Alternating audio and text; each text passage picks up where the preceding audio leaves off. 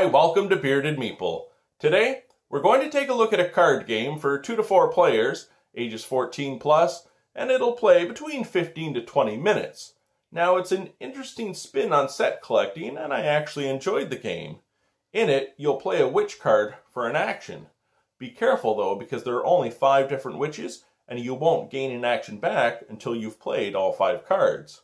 The witches will let you collect ingredients for cauldrons. Cauldrons call for particular ingredients, but it's the ingredients that will get you points as you collect them in sets. It's brought to us by Alley Cat Games. It's Cauldron Master.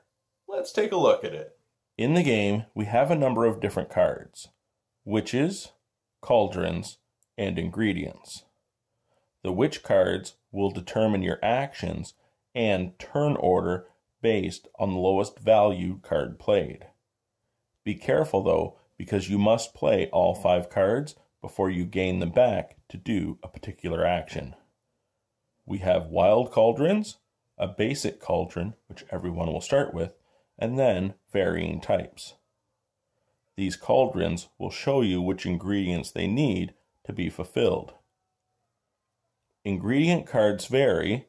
We have 5 green of each type of card, 4 orange of each type of card, and 3 red of each type of card.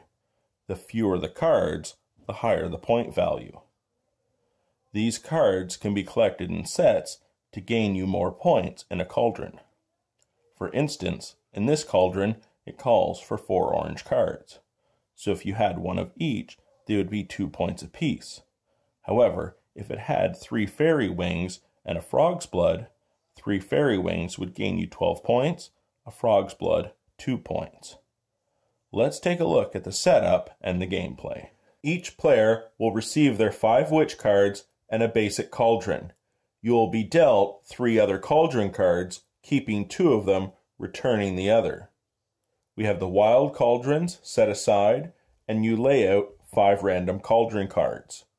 You also lay out ingredients based on the number of players. We're ready to begin. In a round, a number of things will happen. You will pick a witch, determine player order, pick ingredient cards, possibly complete cauldron cards, select a new cauldron, and it's the next player's turn. All players will select a witch card from their hand and simultaneously reveal. Turn order for that round is determined by lowest numeric value going first. If there's a tie, use a tie-break token, and at the end of the round, that token will pass to the player on the left. So whoever has the lowest card will go first and take the appropriate action of selecting ingredients. They can then add those ingredients to their cauldrons. You will only ever have 3 cauldrons in your personal play space, and if you complete a cauldron, you will set it aside to be scored and immediately replace it. Cauldron cards will be replenished as they're taken. However, ingredient cards are not replenished until the end of the round, after every player has had a chance at taking cards. At the end of your turn, you set your witch card aside, and you're down to 4 cards. You will not gain these cards back until the end of the 5th round, and you've used them all at least once. Game end is triggered when the last card from the ingredient deck is placed and you finish the round. Count up the points from your cauldrons. The player with the most points will win.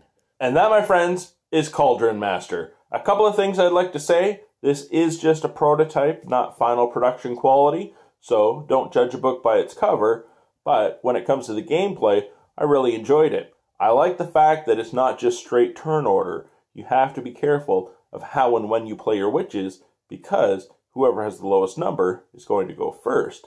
So you have to decide which actions you want and when, based on what's out there in the market of ingredients. I enjoyed it. I hope you get a chance to check it out. I'll talk to you again soon.